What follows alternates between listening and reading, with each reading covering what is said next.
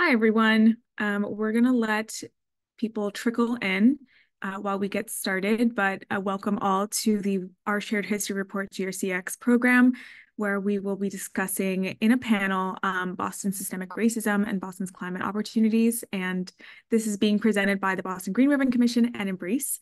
We'll just give everyone like about 30 seconds to join here, and then we'll go ahead and get started.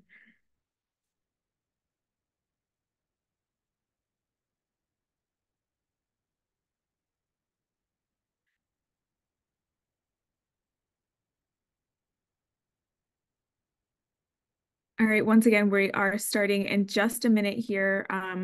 Zoom does let everyone in the waiting room in slowly, so just giving everyone a second to trickle in, and then we're going to get started in just a moment.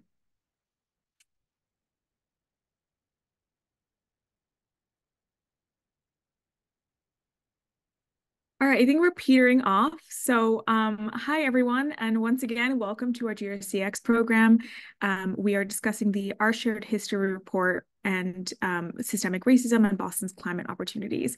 My name is Azanta Takor, and I am the GRC's Administrative Coordinator and Project Manager. I will be your moderator for today, and I will also be presenting a little bit about the report in the beginning before our panelists start. And a little bit about our program. So we completed this report back in March. We released it earlier this year, and it was completed in collaboration with Embrace Boston to lay the foundation for an open dialogue among a wide variety of our stakeholders in Boston's future who hope to explicitly and consciously use a shift to a resilient post-carbon economy as an opportunity to eradicate the harms of racism embedded into our built environment. So the report addresses three main topics: patterns of racial injustice, climate inequities, and equitable climate action opportunities. As I'm sure you all are very aware, as the very audience we are trying to target with this report, we are very much in an era of systemic transformation in Boston, compelled by climate change. So through this report, the GRC hopes that the historical account will both serve to inform our shared vision of progress, but also really propel the dialogue forward so that we can continue taking advantage of the opportunities available to us. So before I get into our panelists and a little bit more about the report, I want to share some logistics. So if you have any questions, please put them into the chat, and our staff will collect them for me to ask our panelists at the very end, where we'll be doing a Q&A. And please make sure that you're staying off video and muted while the program is happening. And also you can enable captions at the bottom of your screen if you need them. If you have any issues or technical issues accessing anything, please put them in the chat and we will help you. And last thing is the program is being recorded. So we'll put this up on our website at the conclusion of the panel. Next slide, please. So this is a little bit into our agenda. We're going to be sharing an overview of the Shared History Report, as I mentioned, and then we will be delving into the development in Boston and historic harms, and then unpacking patterns of racial injustice in Boston, and finally discussing the recommendations of the report and the future of climate justice in Boston. And then we'll end with a moderated discussion and a Q&A with our panelists. Next slide. So we have some really great people here with us today. Thank you all for joining us and taking the time to share your thoughts with our audience. I'm just going to do some introductions. So we're joined by Ted Landsmark, who is a distinguished professor of public policy and urban affairs and the director of the Kitty and Michael Dukakis Center for Urban and Regional Policy at Northeastern University. Ted is a civic planner, civil rights and equity advocate, higher education administrator, arts and cultural researcher, and community engaged social activist in Boston and nationally. As director of the Dukakis Center for Urban and Regional Policy, Professor Landsmark oversees interdisciplinary research on urban policy matters and was Mayor Walsh's first appointment to the Boston Planning and Development Agency's Board of Directors. We are also joined by Dr. Imari Jeffries, who is the president and CEO of Embrace Boston.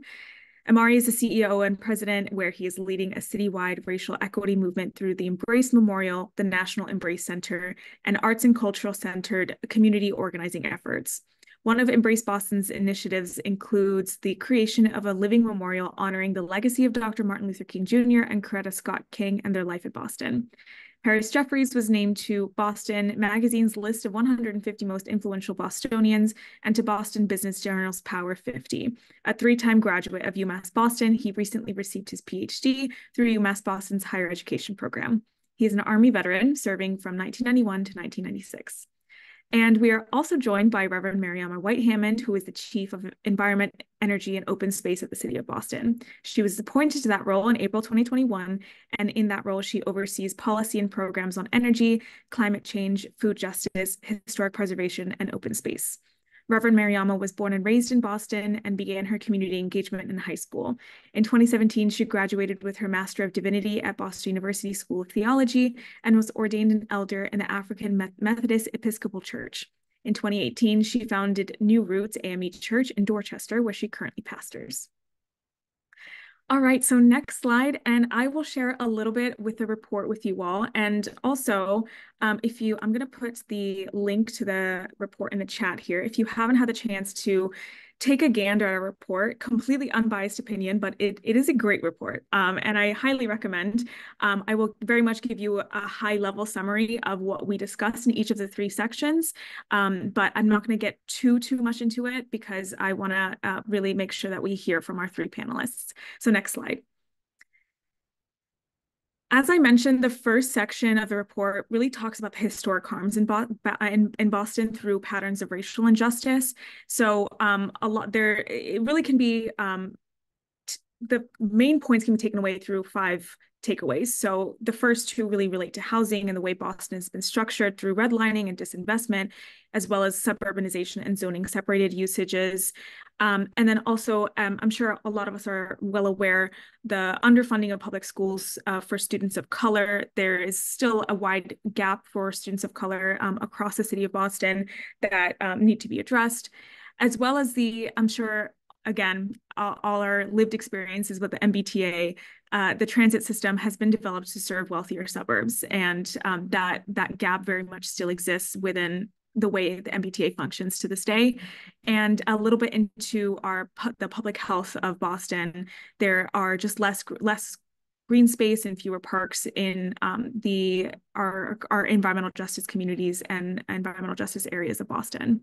Next slide. So Boston has the infamous reputation of being the country's most racist city, as some of you may or may not know, and has been well documented by the Boston Globe. And I do want to share this fact from the report. It was estimated based on 2010 census data that 69% of Bostonians would have to move elsewhere in the city for Boston to have an even racial distribution of Black and white residents, which is very much an indicator of high degree of segregation in this very majority minority city. And as you know, our rent is skyrocketing, and most of the new housing since 2000 has been for high income residents, and of course that is leaving a huge portion of the population behind. Black communities are also still concentrated in redlined areas, partially because of these systemic racist policies, as well as the new housing that is pushing them out. And it has very much become a city of the rich and the poor. Poverty for Black residents is 50% higher. And there, as I mentioned, with transport and the MBTA and with transit in general, there is a void in Dorchester, Roxbury for 20% of the population, which at this point are unacceptable numbers and definitely require a lot of opportunities and solutions to be addressed. And to go a little bit more into the public health of our city, there is chronic and air pollution and heat-related diseases. And back in March 2023, the Boston Globe also had a report on lead and the paint on Tobin Bridge still flaking into the water and affecting neighborhoods and areas around there. And Chelsea has always had an historic problem in that city. So there's so much to address. There's a lot more to read upon. So I really encourage everyone to read the report if you haven't already. And the major takeaway is that 76% of Boston is an environmental justice community. Next slide. So that takes us a little bit, we're still in the same section here, but that takes us a little bit more into the opportunities where we can tackle climate injustice. So they're very much our opportunities for us all as stakeholders within the public and the private sector to commit to investing in mitigation and resilience and prioritize capital and projects to move our city forward. And as the Climate Progress Report card came out from the Commonwealth of Massachusetts in these past couple of weeks, there are plenty of opportunities to partner with the federal and state government to ensure that we are all on board as we bring our residents along. And I think this is most arguably possibly the most important one to communicate climate justice and to reframe the narrative that this is more of an opportunity than it is. I mean, of course, there are several challenges, but I think there are several entry points for us to work on and launch projects in. And that takes me to the next slide, which is more detailed opportunities for us in the climate justice sector. So these are the six major points that we make in the report. So the first is to establish goals and a baseline and key performance indicators so that we can really have data to begin tracking where we're beginning and where we're ending. And of course, data runs the world at this point. So it's super important for us to have that to visualize our progress.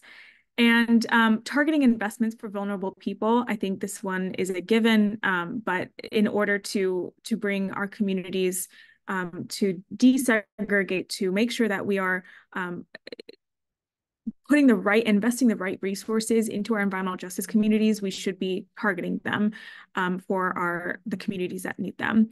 And in that same vein, addressing the need for residential retrofits and focusing on equitable workforce and workforce development. I know very much these are all recommendations and principles and practices that we are recommending through the report that need to be followed and achieved, but a lot of this work has already begun.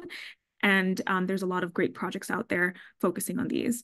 And the last two kind of relate to what the GRC is doing and the way we are taking advantage of our membership and making sure that we're using the influence that we have to organize climate justice strategies and communicate justice. And again, that takes me into the next slide, which are all of the work streams and initiatives that the Green Ribbon Commission have going on right now and have been happening for the past couple of years. But I do want to call your attention in particular to number 7, which is the Climate Justice Network. The report, as I mentioned, was launched in March of this year. And soon after, we began organizing and launching the Climate Justice Network, which is an organization of all of the GRC, many of the GRC members. And we are using the power, the influence, the sheer number and the assets of anchor institutions in Boston to really create a network, a shared knowledge network of sorts, to recommend climate justice principles and recommendations for our members and to carry out for the audiences that they serve. So that's just a little bit about what the report covers. There is so much more. It's a much longer report than you'd think, but there's a lot of really great information. So I will stop there and I will now turn it over to Professor Ted Landsmark, who will share more about the development in Boston and historic harms through the work. Well, good afternoon. I want to speak briefly about the context of development in Boston based on my prior work in mayoral administrations and my current work with the Boston Planning and Development Agency. Much of the focus on large-scale development in the city goes back to the Flynn administration, which took a look at the fact that a very large percentage, nearly half of the city's real estate is tax exempt. Universities, federal and state offices occupy a large part of the real estate in Boston that can be used to generate revenues, tax revenues, to pay for public services.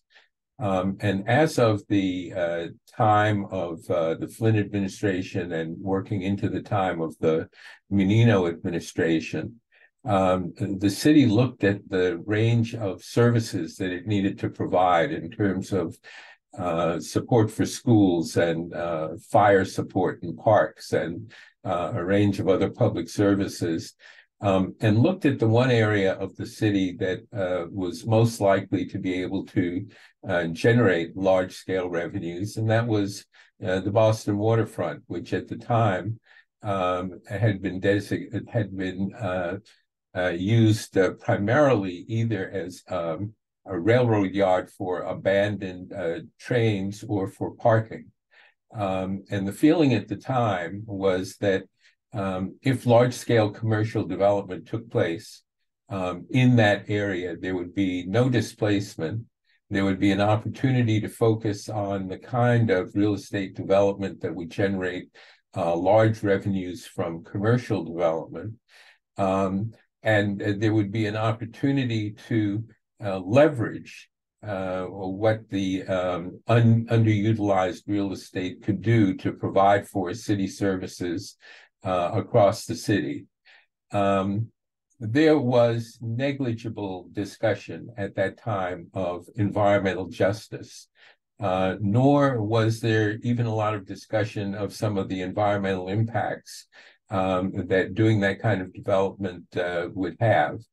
The focus instead was on doing development that would generate large revenues for the city, and that meant focusing on commercial development and doing it in a way that would use that waterfront property as a way of transferring revenues from one portion of the city into the neighborhoods to then support a range of other needed social activities. And so the seaport came into being. Many folks in the planning community and many residents look at that area now and say that it could have been developed differently. And certainly that is the case. But it is also the case that the primary goal of developing that area as it was developed was achieved. That is to say, large revenues through tax dollars have now flowed from the area into the rest of the city.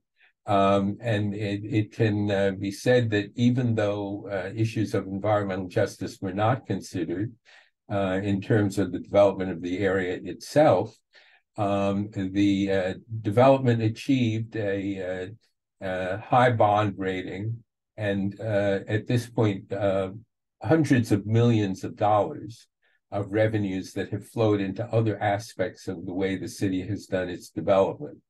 It's really only been within the last few years that the city has begun to look at, in a hard way, the implications of that kind of development as those implications relate to environmental justice, and the release of a number of reports from the Green Ribbon Commission and from the Boston Foundation and from the state and from other agencies has indicated that the environmental impacts have been disproportionately harsh on communities of color and on lower income communities across the area. And so now, at a variety of scales, the focus has been on what it is we do to overcome that. And I think other speakers will address this as well, but I can say from the perspective of Northeastern, where I'm now a professor, that many of our anchor institutions are focusing increasingly on what it is we can do to offset and mitigate, looking forward, the kinds of negative impacts that have taken place because of our prior development practices. There's much more of a focus on workforce development, much more of a focus on bringing institutions together to talk about microgrids and shared ways of directing our energy policy, and much more of a focus coming from the city itself in terms of the disproportionate negative environmental impacts that have been felt in our communities of color. So I'll stop at that point and move on to the other speakers who can address some of the specifics of environmental justice in the city.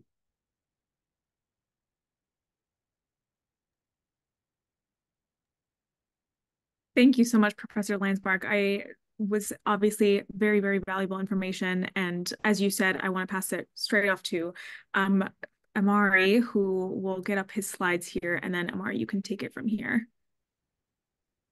Thank you. Good afternoon, everyone. It's always great to see Ted Landsmark. It's never great to go after Ted Landsmark. So I'm going to try to do my best. I think what we'll see, depending on your generation, this is either the Reader's Digest, the Cliff Notes, or the TikTok of the earlier report that we put in the link, and just really to continue the conversation that Professor Landsmark talked about. Next slide, please. And so to frame these injury areas of community, when we think about racial equity, we understand that racism has caused several injury areas that impact historically marginalized communities disproportionately. Those areas are culture, symbols, and personhood. And so when you think about the Embrace, a monument in a city like Boston, full of monuments, the Embrace is one of the things that addresses culture, symbols, and personhood. Other injury areas include criminal legal justice systems, transportation, housing, education, income, and wealth, and last but not least, climate and resiliency. Next slide, please. I just want to toggle back to our history and to the Embrace. In a couple of years, we'll be celebrating the anniversary of the 1965 Freedom Rally, which was the largest civil rights march in New England. 22,000 people marched with Dr. King from Carter Playground to the Parkman Bandstand, steps from the Embrace. Next slide, please. The issues that they marched for included, and I think if you've asked anyone in any big city, what would be issues that they would say are top of mind. In 1965, the issues that were top of mind in those days were education, housing, poverty, and social justice. So a lot of things have changed since 1965, and a lot of things have remained the same. Next slide, please. And so just to give you a sense of what we mean by culture, symbols, and personhood among the other injury areas, it is considering and thinking about the absence of culture and symbols that help in the self-determination of people. And so when we think about this new neighborhood, the Seaport, not only were there implications of industry and climate not considered when building that new neighborhood, there were also opportunities and inopportunities where we didn't quite capture building a new neighborhood that considered the culture, symbols, and personhood of communities of color and other communities in that neighborhood. Next slide, please.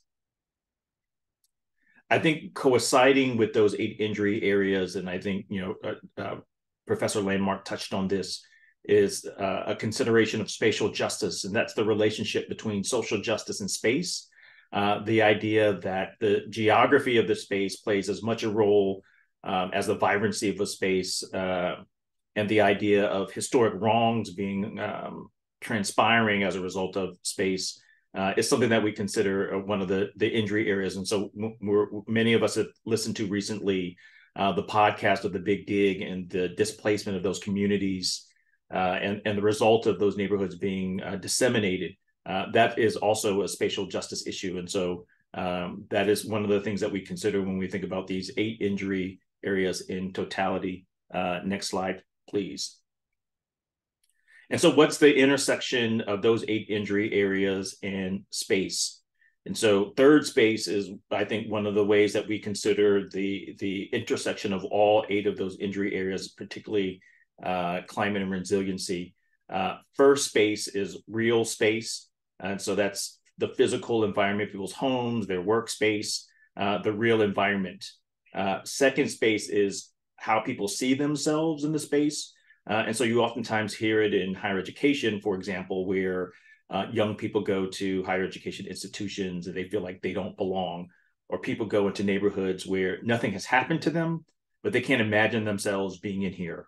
Or we see development in new neighborhoods, and the residents of those neighborhoods see those new buildings, see those new spaces, and despite that, nothing has happened to them, in reality, they can't see themselves belonging to that space.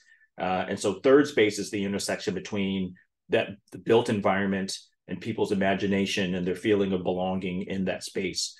And so when we think about this, the role of climate and resiliency, I think third space is also where this plays out. People's reality in their lived space and their imagination of what they deserve, what they are missing in the climate space, where it plays out is in the third space. Next slide, please.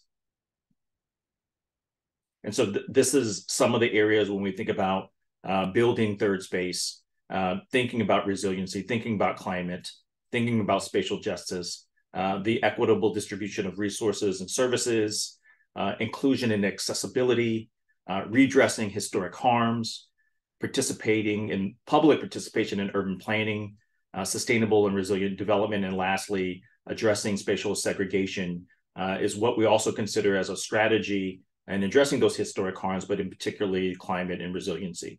Next slide, please.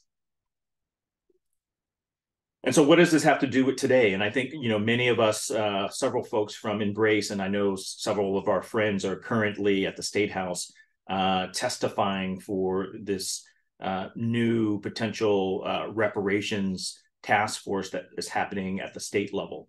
And so some of us frame the moment in time we're having as it pertains to racial equity as part of this third Reconstruction. The first Reconstruction happened post-Civil War, and so many of us have read about this post-Civil War. That was one of the largest times that formerly enslaved people and free Black people were elected into state and federal government. The second Reconstruction occurred during the Civil Rights era where you saw large swaths of legislation being passed to right the wrongs, to produce justice situations. And the third Reconstruction, where we're seeing a combination of new legislation, the emergence of civic and elected leaders, and a stronger emphasis on racial and social justice. And next slide, please. And so not to give a reparations class, but reparations is an opportunity where when we talk about redressing the 8 injury areas, reparations is where those injury areas where the redress would occur. And so these are just, I won't read them, but these are just some definitions of what reparations means. And so many people have conversations about reparations for who. And so are we talking about reparations for formerly enslaved folks or ancestors of formerly enslaved folks? Or are we talking about reparations for historically marginalized communities? And in some cases, when you think about redlining, when you think about climate injustice in the city of Boston, in ways that they were state sanctioned, folks who lived in those areas where they were marginalized as a result of those things would be eligible for reparations in some conversations. Next slide, please. So Darity and Mullen create a frame in which some of us are having conversations about those 8 injury areas. And if you get nothing else from this short, brief explanation, consider this term ARC, acknowledgement, redress, and closure. And so when we think about advancing policy, when we think about advancing new legislation, when we think about advancing new values, ARC is a frame that many of us use not only to discuss reparations, but to discuss advancement and healing in the justice space. So in order for us to redress a challenge, we have to acknowledge that the challenge exists. And my quick joking analogy is that, if you're in a partnership and you're getting into an argument with your partner and you know that they like milk chocolate, the first time you could come back and bring the milk chocolate and you guys might forget about the argument because you come back and you bring in the thing that they like and you forget about the argument that you had. The second time you might get in an argument and you might bring back the milk chocolate and you might forget about the argument you had. You do it a third time, the next thing you know, you're going to be sleeping on the couch. And oftentimes we address challenges in the same way. instead of addressing and acknowledging how these challenges occur, we create legislation and policies that don't acknowledge the challenge in the first place. We immediately go to redress and then hopefully trying to get to closure. And as we know, it creates a cycle where we never quite address the challenge, and the injured party never gets heard or acknowledged. And I think this is just a new way of thinking about racial justice and healing work. Next slide, please. And so, as you know, there's two important legislation around reparations, work around reparations that are occurring. In 2022, Mayor Wu signed an ordinance around reparations, led by Councilors Fernandez, Anderson, Worrell, and Mejia. That local reparations on the citywide level is still going on. Right now, they're in the research phase of that. And today, there is testimony going on around Senate Bill 1053 brought to us by Senators Miranda, Edwards, Lewis, Doom, and others to study reparations on the Massachusetts level. And this is really for us to understand the impact of those 8 injury areas, and also including climate and resiliency, or the lack thereof, as an injury area for marginalized communities. Next slide, please. So that's my time. Thank you so much. I'm going to pass it on to Chief White-Hammond.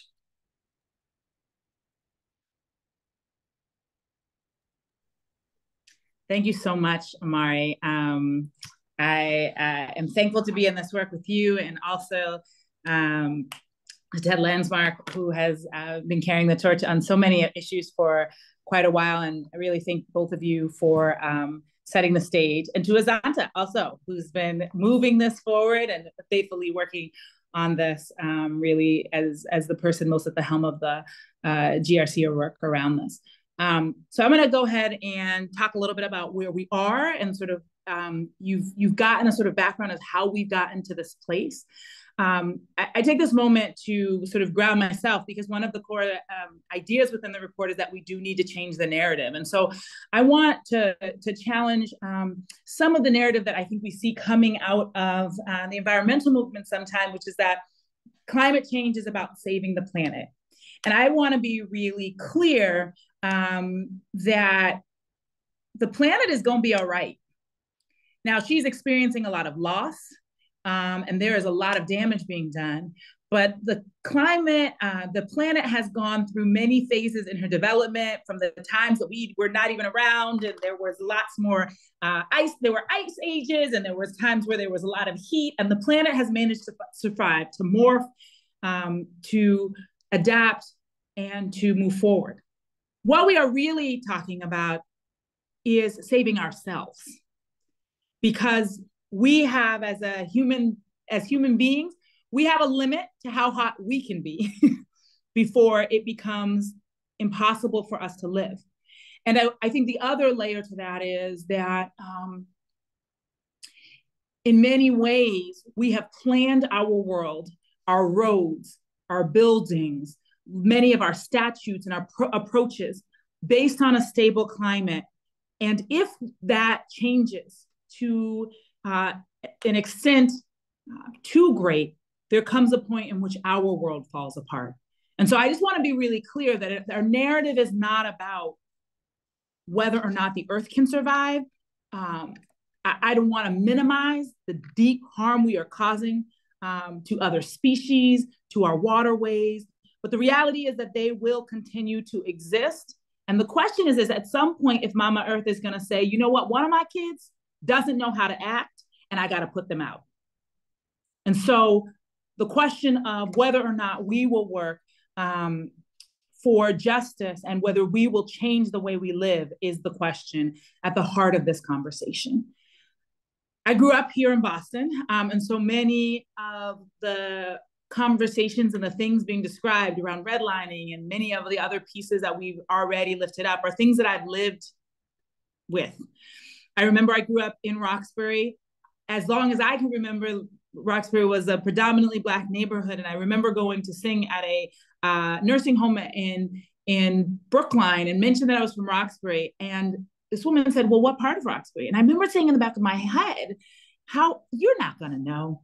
And I told her that I lived on Wambeck Street, and she said, around the corner from Elm Hill.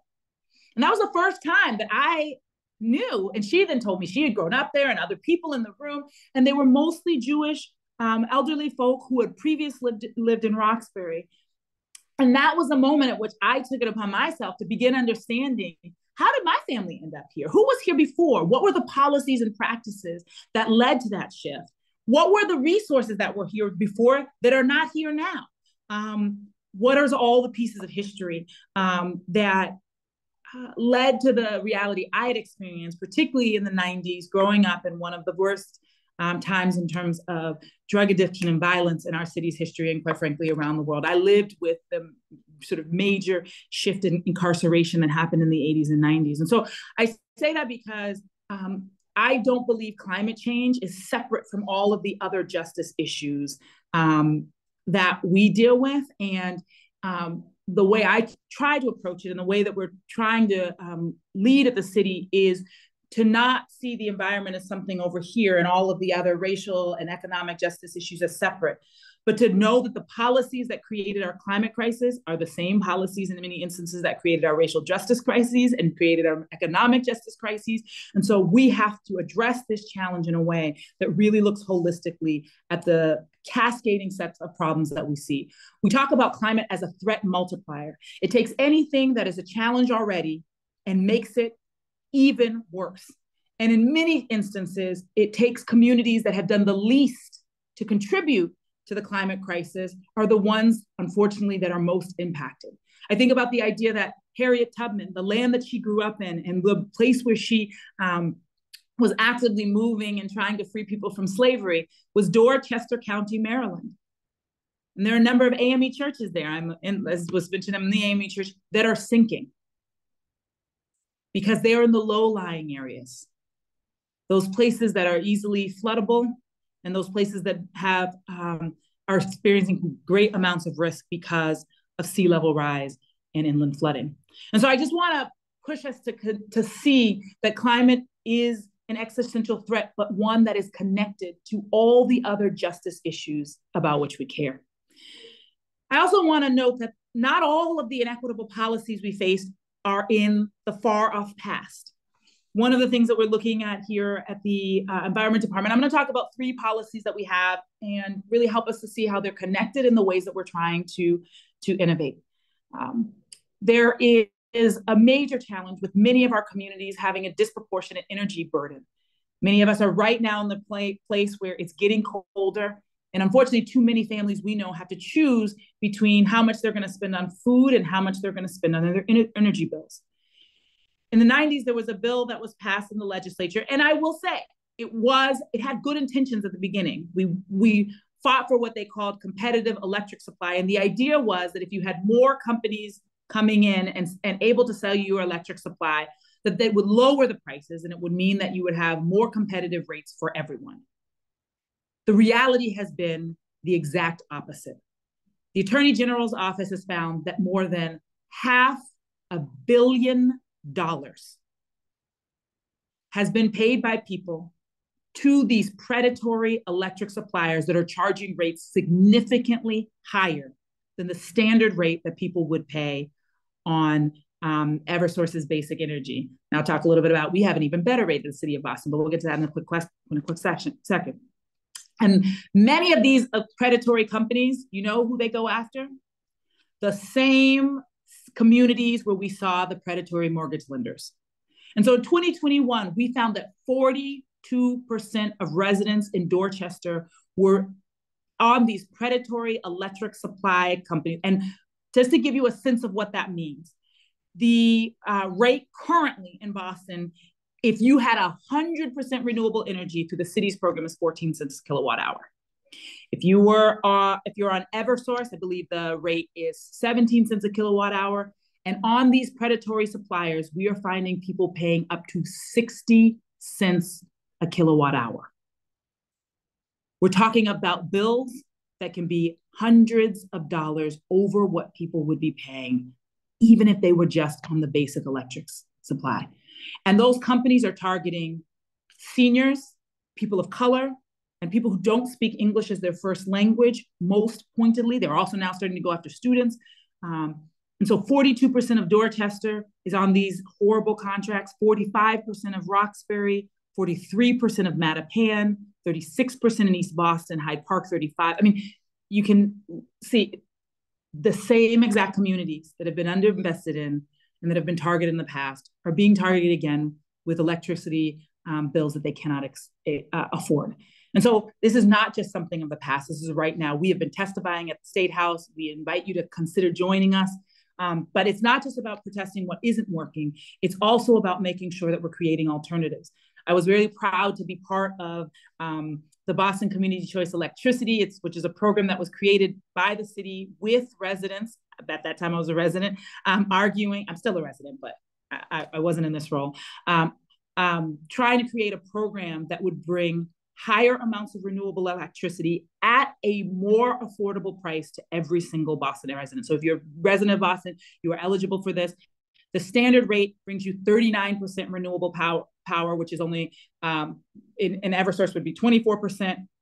And you also can join what we call the optional Green 100, which for $17.6 a kilowatt hour starting in January, you would provide a fully renewable electricity. And so the big piece here is not just that the energy is greener, but by taking out the profit motive and having the city being the one that makes the purchase, we're able to bring more green energy to people at a lower price. The work of reversing these harms is not just about talking about them, but creating real solutions that's paying attention to how do we make sure that everybody benefits from the green economy.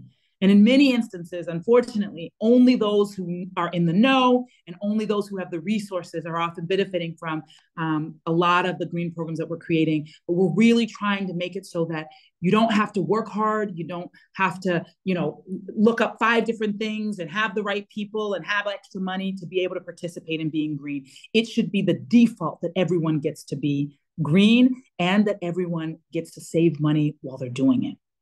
So energy is one place where we see some of those harms continuing.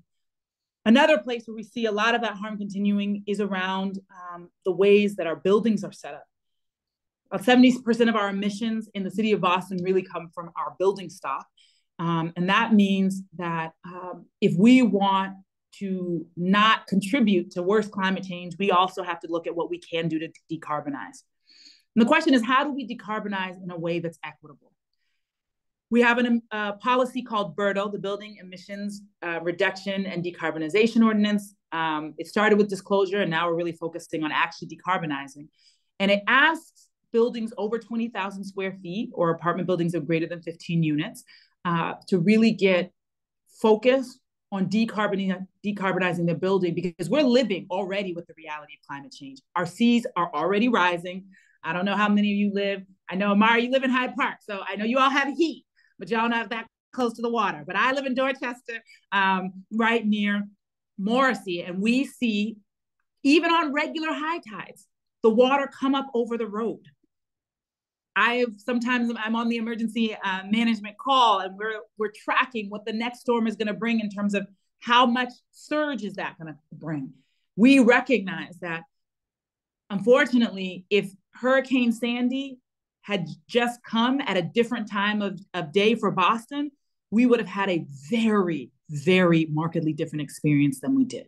It is only because it came closer to low tide that we actually were not hit nearly as bad as New York was.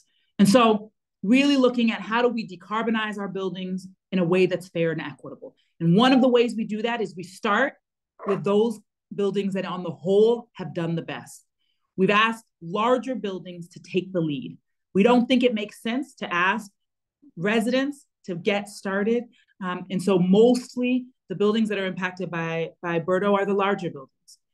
But we recognize that even in some instances, there are larger buildings where low-income folks are living and thriving, and we need to pay attention to that. And so what we've created is a setup where if you are a large building and you do not meet your decarbonization targets, and I can answer more, I'm running out of time, so I want to be careful not to go too long and too deep in the details, but if you want to go in the details, we definitely can.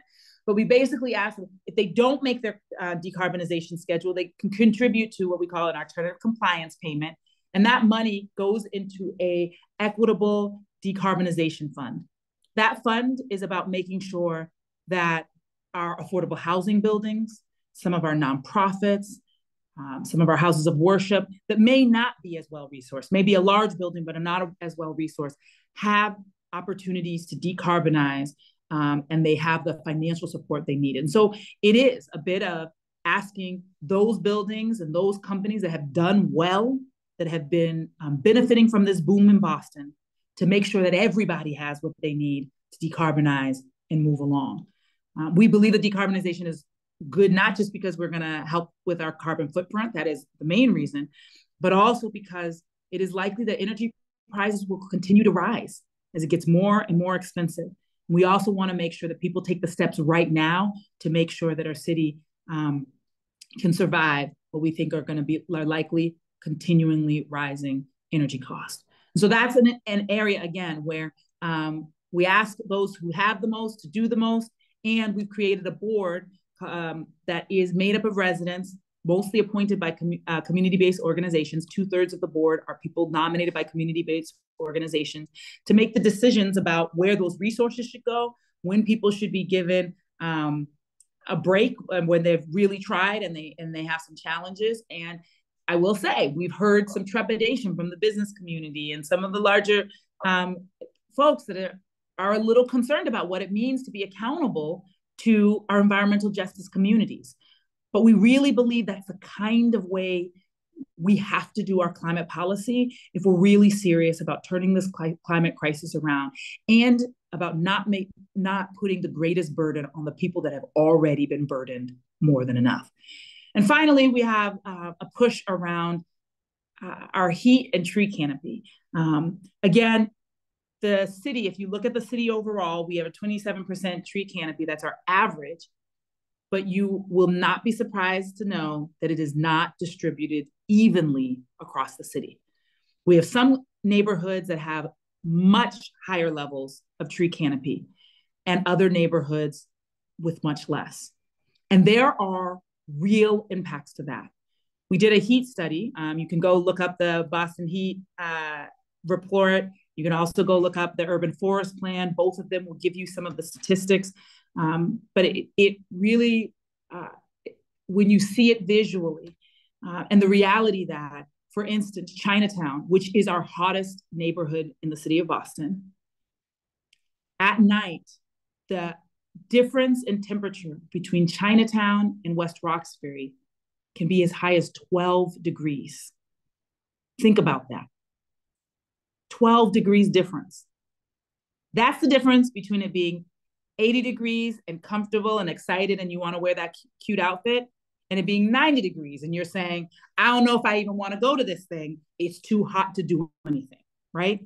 And often that means that some of our older buildings where there isn't AC, where the power, for instance, or electricity may not even be strong enough to run good AC units.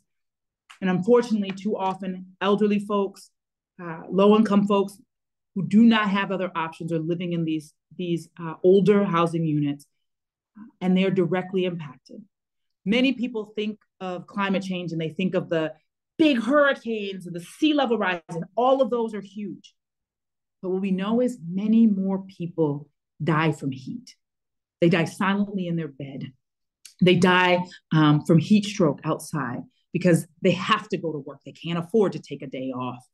They die because they have some other illness, diabetes, hypertension, heart disease that is triggered by that heat. Asthma, neighborhoods where people have already lived with lots of pollution. And so we're really looking at how do we do our planting of trees, not equally across the city, but to get to equity across the city. How do we say, let's look at those neighborhoods where we haven't done enough planting in the past, and let's do the majority of our planting there. What's been really exciting, and we can talk about how we are moving that, but the thing that I think brings me the greatest joy of all the things I've had the opportunity to work on since being in in this office. I've loved working on BERDO. We've gotten national recognition from the White House and beyond about the fact that we embedded equity into the way we were doing our building decarbonization, the release of the heat plan, working on planting trees. But one of the things that's been most exciting about this is to ask the question, how do we make sure that the interventions we make on this are going to create lots of jobs? They're going to create jobs at the federal, the local, in businesses, all around. There are people needed to plant trees. There are people needed to change over from oil to heat pumps. All of these are jobs, and they can be good paying jobs. But what's really important is we make sure that folks that live in environmental justice neighborhoods have not just equal, but equitable, which would mean even more access to these jobs than other communities who have had more information and more access in the past. And so one of the things we started in 2021, I went to Philadelphia with then Councillor Bach. She's now running the BHA and working at a lot of the decarbonization work that we're doing there. We went to Philadelphia to look at a program called Power Core.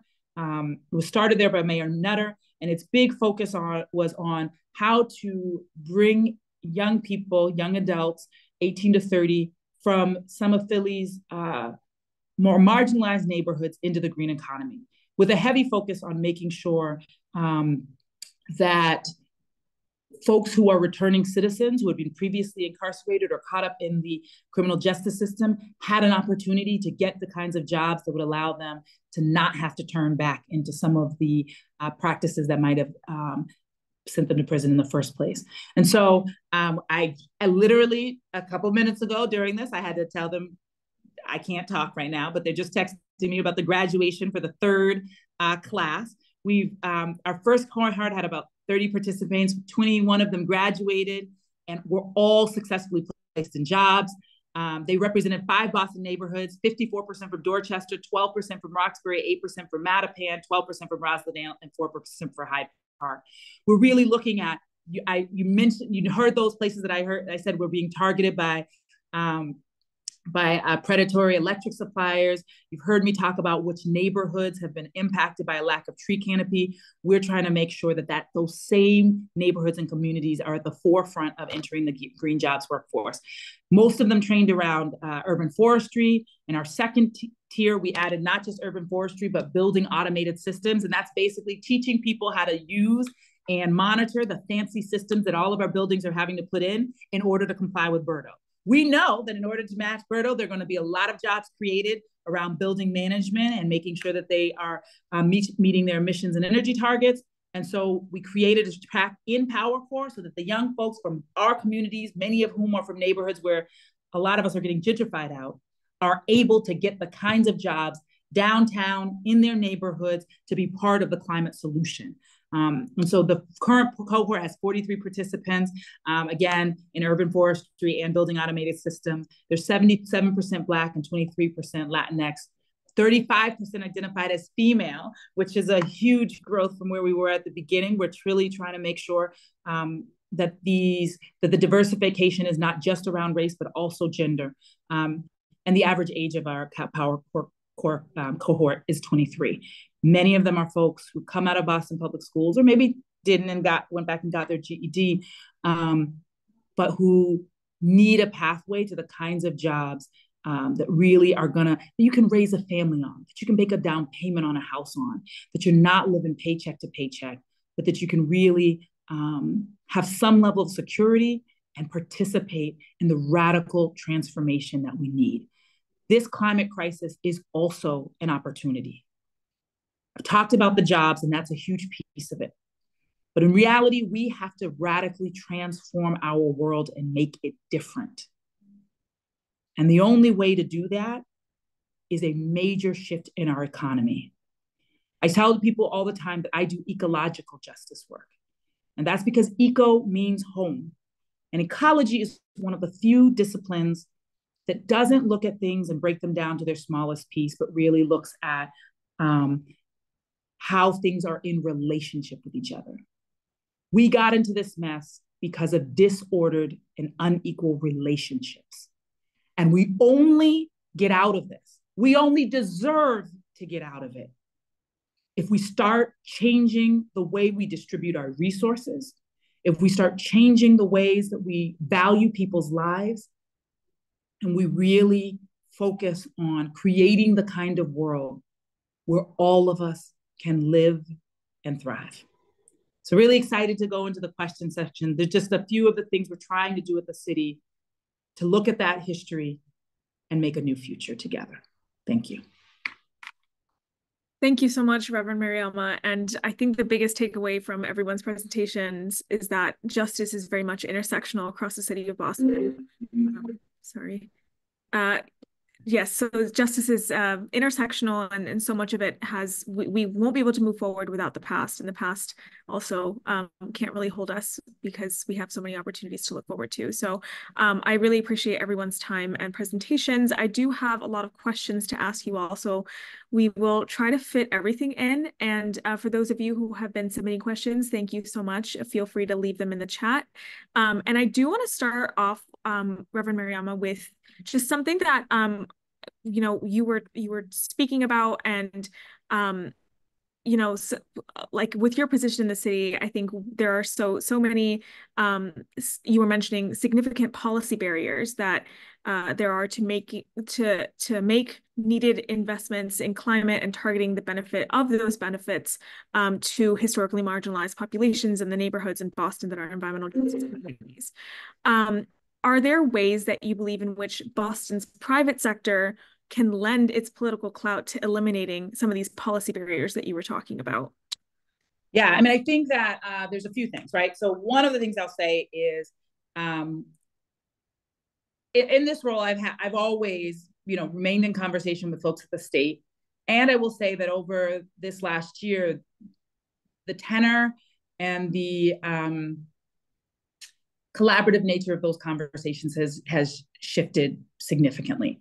So I think there are real opportunities for greater alignment between municipal and state policies. And I think that there are roles for the private sector and everyday citizens to really advocate for the ways that we come into greater levels of alignment. So that will be one. The second is, I think the business community, almost all of them are impacted by BRTA, right? And I think that, you know, I'm not upset that people have concerns, and they do, right? But there is a real opportunity for us to partner because we know we need to decarbonize. That's a given. We've all said it. We all said we're going to get there by 2050. And sometimes we find a lot of consternation when we start actually doing things. And so I'm not saying folks cannot raise their concerns. I think they should. I do think we still would like them to be partners, recognizing this is something we all have to do. And so let's figure out how to do it collaboratively. I will lift up, as I mentioned, that one of the things that Power Corps does is train young folk to be able to support. We heard from businesses that, you know, we were asking them to do things and they needed a workforce that actually know how to do it. So I said, no worries. We want to help you build that workforce. And that's one of the reasons that we created that track within Power Corps. And I will say there are a number of businesses that actually have been hiring, starting off with allowing Power Corps grads to start there in an internship. And what the agreement has been is if they do well in that internship, you will hire them. And A Better City, which has, you know, been a real like partner with some of the business community and a lot of the real estate community, helped us. They reached out to people that were already in their network and said, we need you to create these internships. And so we've got young folks from Power Corps working at Brigham and Women's. BXP has taken, I think, more than one intern across their properties. The Fed has taken on folks.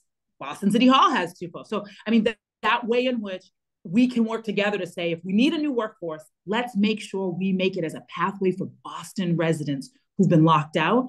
And let's not just give people skills and a piece of paper. I'm not interested in anybody's certifications. I'm interested in jobs. And so we've been able, and it was a little bit of a negotiation, right? People were like, oh, you know, we'll take and we said, no, we need you to guarantee a job at the other end. And many folks did step up. And I think that that's in lots of things, from that to the kind of climate resilience we need along our waterfront and inland, all of those pieces, we really do need to partner. The city can't do it by itself. And so we need people to come as willing partners. I'm not saying we aren't open to critique, but I think if we come to the table again with the recognition, we don't have any other choice but to do this. We got to work together. I think there are ways we can build opportunities together, and we are already. I just think we need to keep growing that impetus as we keep moving along. I appreciate that. And Professor Landsmark and Imari, I want to give you the chance to answer the question as well about any policy investments that you believe would be needed from the private sector from your point of view, and then we can move on to another question.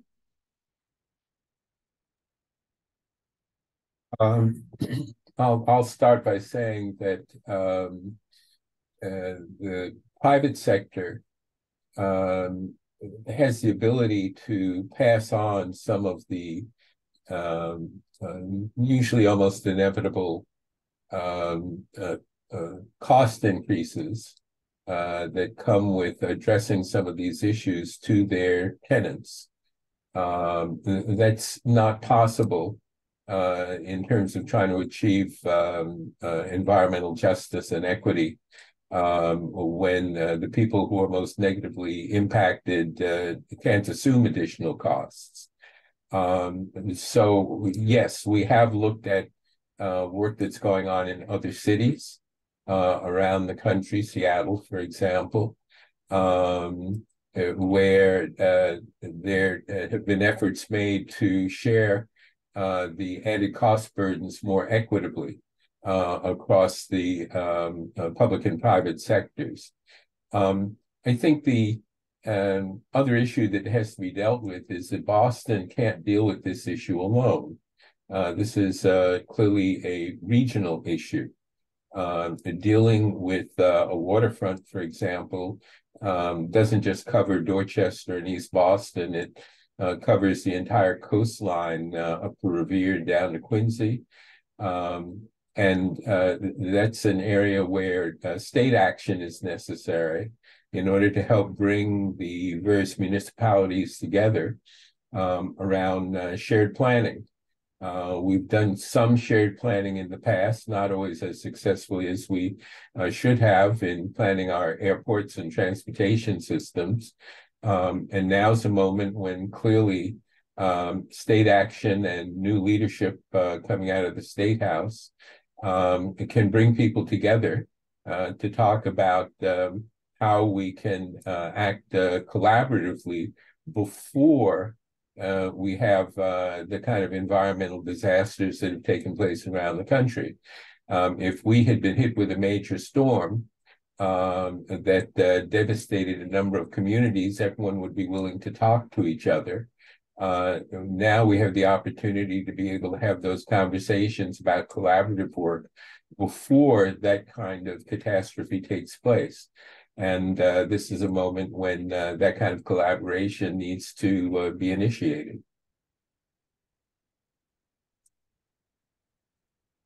And Imari, do you have anything to add, or? I don't. This is one of the moments where you're preaching to the choir. All I got to say is amen to what my beloved colleagues and friends have said. Absolutely. Okay, I know we're getting some questions in the chat, so I'm gonna move into some audience cues. So we did receive one again for Reverend Mariama. How will the city incorporate the report's findings into its policies, and do you have any concrete examples of the report's impact? I mean, we have looked at the report. I think many of the things that the report highlights are things that also were highlighted in some of the other reports that we've done recently. So I think I appreciate that it puts it all in one place. I think, so you might want to look at, for instance, our urban forest plan or our heat plan. Both of them actually look at the history of redlining and how it's created the challenges that we're in. So I think the report tries to give a large overview. We have looked at some of those same things and often try to hone in on specific issues that we are working on and how we're going to address them. So yeah, I would say there's a lot of alignment between what is lifted up in the report and some of the policy areas that we sort of looked at and been taking action on. Right. So another question we received is from an equity perspective, if owners fall a bit short of BERDO goals, how do you see investing in applicable offsets versus alternative compliance payments? Yeah, I mean, I think I want to be careful. We are in the midst of the BERDO regulations process, so I'm gonna be very careful about speaking out of turn, but I'll talk from the big picture perspective. I think that what I would say is I know that people are going to be looking at RECs and looking at what kind of options they are. And I think the thing I would say is I would use the same lens that we are using at the city as we also look at how we bring more renewable energy and how we decarbonize our own electric supply and our own buildings. You know, I think we've been really trying to look at how do we support things that are what we call truly additional, i.e. not just buying into things that already exist, but how do we use our resources to spur new things to happen that wouldn't naturally have just happened on their own. And so we're doing things like looking at how to buy into shared solar as much as we can, like in the city of Boston, but also sticking in the state. I'm not saying we have any problem investing in the Midwest. I think that's great. I'm glad that a lot of people don't know, like Texas has some of the largest amount of wind going on, and I don't think there's a negative piece to it, but you can't actually be sure that it's going to an environmental justice community. And so I've really been looking at even like, where are there opportunities to invest in solar? If we're going to go beyond Massachusetts, how are we looking at tribal communities there are a number of Native American tribes that are also looking at creating solar farms in their communities. I think, again, the question is, how do we use the resources that we are receiving and using and spending to decarbonize to lift up those communities that have been most negatively impacted? That's how we're looking at our own investments here. We are constantly trying to balance between the maximum amount of green energy, renewable energy, and asking the questions, are there ways to ensure that the jobs can go to local people? Are there ways to ensure that this will repair harms in communities, for instance, that had to have coal-fired power plants for years and they have asthma as a result of it, right? So I think the question is, how do you get more intentional in the way you're spending your dollars to make sure that there's justice embedded in it? And I'm not saying that it's always easy or straightforward. You usually have to sign longer contracts. You can't do it just for a year or two, right? But we believe that that's worthwhile. And I do think we are trying to find a way that when people are serious about multiple of our values, they get some level of credit for that in the BERDO process. And I would say that's why it's exciting that we have folks from environmental justice communities that are on that community review board, because I think that if folks have really made the effort to bring justice in the way they're doing their decarbonization, I'd be inclined to believe the community review board would take that into account. I can't speak for them. They're an independent body. But I do know that there have been robust discussions in the community engagement process around jobs, around supporting low-income residents, around making sure that the Green Revolution benefits local communities, environmental justice communities. And if buildings and building owners are taking that seriously, they certainly should be lifting that up, because I do think that that's something that the review board is going to care about. Do you, and not to, one more question for you, not to linger, but have for the city in particular, have key performance indicators and recommendations for the measurements on these goals for climate justice and how institutions can focus on them? You know, that's a good question. And that's something we should consider putting out, because I do know what we are looking at, but I'm not sure that I could say that they're written up like, here's how we rate this and this is how we rate that. We do look at where is the energy being created, who's benefiting from it. Is it a large solar farm? For instance, we don't want large solar farms that cut down trees to put up solar panels.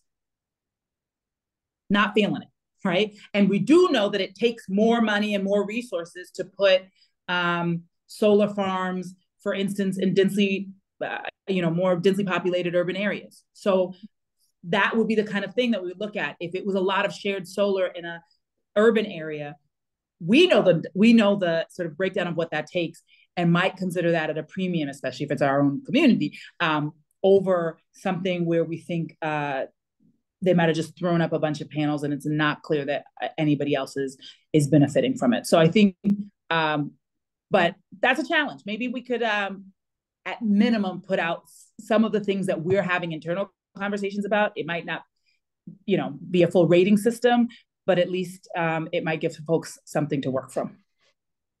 Absolutely. That's an area where the issue is really one of accountability. How do we hold ourselves accountable for the metrics that would indicate that we're actually making some progress in these areas? And every one of the universities in our area has people who are working on developing those kinds of metrics. They're using engineering standards, they're using artificial intelligence, they're using performance modeling standards that are coming out of both design and engineering and business schools. And it may be an appropriate moment for the city, the BPDA, the Green Ribbon Commission to convene many of the scholars and experts within our universities who've been working on these fields for a while to help develop accountability standards and metrics that would enable us to hold ourselves accountable for whether the interventions we're making are actually working. Yeah, absolutely. And I think that kind of goes into another one of the participant questions. There are a lot of higher ed institutions in Boston and people present here listening. And I think that the academics and the research have one role in climate justice in Boston. Do you have, specifically, Professor Landsmark, any other recommendations for higher ed institutions across Boston and the role they should play, and maybe even how best to engage the amount of students that we have here in Boston? Well, for starters, universities are not just centers of research and teaching. We're also major corporate entities. We're stakeholders within the city. We employ thousands and thousands of people within the region and within the city itself. And I know that most of us have established accountability mechanisms within ourselves to take a hard look at the impacts that we're having and the carbon footprints that we have on our local communities. At Northeastern, there's a climate hub, for example, that is now looking at us as a corporate entity, as an energy user, as a possible model for developing and utilizing standards around resilience and sustainability and appropriate energy use. And to the extent that we're sharing information in that regard, and also using our educational capacity to engage in workforce development, working with our local high schools and our community colleges and some of the smaller colleges that may not have the kinds of resources we have, we can begin to really have an impact as corporate entities as well as research centers. The other thing is that we have platforms to raise questions as among our students and faculty as to how we can be better as corporate students. We find ourselves, for example, beginning to ask our students why they're using ride sharing, Uber and Lyft, for example, rather than using public transportation to get around town. We're beginning to ask ourselves what alternative forms of transportation we can and should be working with to engage our students, not only as people who are concerned about their own futures and carbon footprints, but also as advocates for current uses and current policies and practices that we as universities need to implement. Unlike a lot of private sector corporations, we don't come and go. We're here. We're heavily invested in the city's real estate. And we do get tax exemptions for portions of our real estate assets. And I think that creates for us the obligation of being responsible corporate citizens. Yeah, I agree. I actually just wrote a paper on this for my grad school class on how to use how to encourage students and freshman students in particular to bike more in the city and on campus. And the huge fun fact, the huge barrier for a lot of students is time, because they just feel like biking, and that there's just like a sense that cars will get people their destinations must be much faster, which, as we all know, is not necessarily true. But. Well, yes, I think we should challenge some students to do an analysis, because I actually think it's probably not true. Yeah. It's probably, and universities could do things like make their campuses more bike friendly as opposed to car friendly, in which case, if you cut down the amount of time it takes. So I went to school in the West Coast, and people who got cars, and I got a car my senior year and realized it was saving me no time.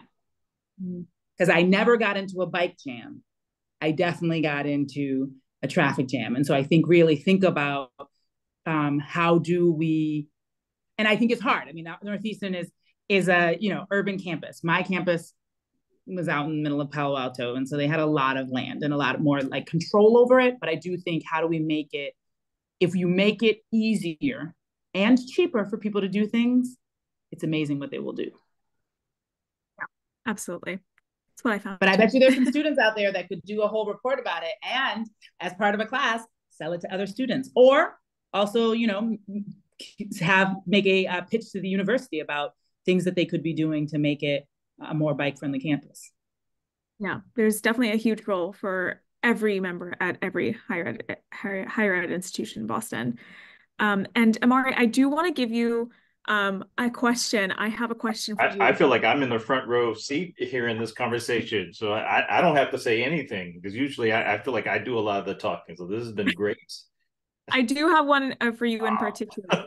And since you very much focused on spatial justice in your presentation, how would you recommend applying your the concept of spatial justice on a practical basis as you start to think about some of the climate-related changes that we need to make here, especially like, for example, development around Nubian Square, or like the new electric grid infrastructure needed in Hyde Park? I think our work at Embrace concerns ourselves with how people are socialized at the core of what we do our work. And we're a contributor of this work and a lot of other racial equity pieces. And I like what Mariama said at the beginning of her remarks. Climate is a space where other issues around racial equity are exacerbated. It's where we see the pain areas show up. I think as it pertains to spatial justice, I think we have to consider the other areas that we are socialized that prevent us from participating in areas that don't seem related to the things that we're socialized in. Now, some people, I imagine, in the report that you had mentioned earlier, see taking Ubers as a way to reduce their time, but there's other reasons why we've been socialized to not take public transportation for years and years and years. We've been socialized that anything public is inferior to the private, right? The public good, the public schools, and public universities are not as good as private. And so when we come to this issue where anything that's public transportation is not as good as private, why would you think about the public as your first means of transportation when the private transportation makes more sense? And so I think we concern ourselves with the way that folks are socialized. And so how do you imagine a space that you don't feel like you belong when you've not been socialized into that new space? You can't imagine yourself in that new space. You don't see yourself belonging to that new space. And so I think the work of togetherness and belonging has a direct correlation with the conversation we're having around climate. We don't do enough. We haven't done enough around acknowledging past wrongs to get people to participate in a way where they can see themselves. We go straight to redress. And unfortunately, because of time, we feel like we got to address these issues, right? We got to go straight to redress. But without acknowledgement of past injustices, without acknowledging the state that we're in, I think we're going to be hard pressed to get people to participate fully to the maximum of their ability. I agree. And I think there was a question in the chat for you to repeat the 8 harm areas, which I did just share, but maybe for the group that might be worth flashing up on the screen again on the slides. But in the meantime, I have another question for the group, and I know Reverend Mariama, you have a conflict, so I don't want to keep you if you have to dash. I'll give a short answer and then I'll run. Okay, all right. So maybe this might be the last one, but where do you think major investments are most needed in the city? And I know this is like such a hard question, or can be a hard question, but how do you think they can be best structured to provide climate benefits to the community in and around Boston? Yeah, so I mean, I think the people who have not benefited in the past are the ones that need to benefit the most now. And that's why I think I said this during my presentation, and I'll repeat it. We are not doing equal work, we are doing equitable work, which means we have to first go to the places where people have not had enough and bring them up to a level where they are at parity with other folks. And that's really where we're focusing. When we're looking at trees, we're asking, what are the neighborhoods that have the least trees? How do we make that move forward? We're looking at neighborhoods like East Boston. We're looking at neighborhoods like Dorchester and Roxbury. So that has to be the lens we make all of our investments with. Where is there been the greatest harm? How do we repair that? I think the second piece is everybody needs to lean in where they are. Right? So it's not just the city, right? We're also looking, we're in conversation with Eversource. We're in conversation with other folks who've also participated in that and said, how can you also support this? First, let's at least make sure you're not replicating some of those harms of the past, because I want us to be really clear. We haven't all stopped using those past policies. And so we certainly have to not be replicating previous harmful policies and stop that. And then we have to go and ask, how do we repair those? And I think it's really important. I say this to people all the time. If you come from a more privileged community, we need you to raise your hand. When people are asking the question, where are we going to put substations? I need Brookline to raise their hand and not have the next substation go into Boston, right? If we're talking about, let's really focus on how do we, if there is burden, how do we distribute that burden fairly? How do we not ask the communities that got always borne the burden in the past to keep bearing them again? And so I think there are ways for folks that are in communities that have been harmed to raise their hand about what we need to do to repair, but there's also a role for folks who have traditionally benefited to say, y'all, we can't keep having it this way. We need to take on the utility infrastructure that we've usually outsourced to other people. We need to actually fight for money in this next budget and say, you know what? It doesn't need to come here. It needs to go to the neighborhood that's experienced greatest harm. And that's not usually how we show up. But I think we can show up that way. And I think if more of us do, and that goes for neighborhoods, that goes for residences, that goes for institutions. How do you look at where have you benefited and where have you gotten the burden? And how do you make sure that you participate in a way that says, let's do the equitable thing? I think it's also the case that there is a difficult political balancing act that needs to be engaged with. The long-term investments in infrastructure or in the workforce development may not show results for 5 to 8 or 10 or 15 years. Those